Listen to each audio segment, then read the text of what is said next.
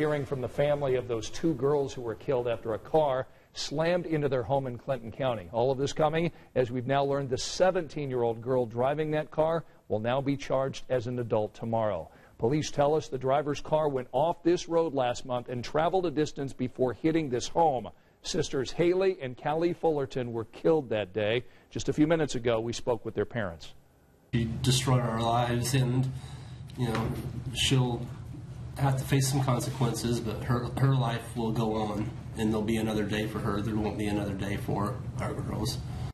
Now, the sheriff's office at the time asked for the driver to be charged with criminal recklessness resulting in death. We're going to be in court tomorrow morning to see if any other charges may be added.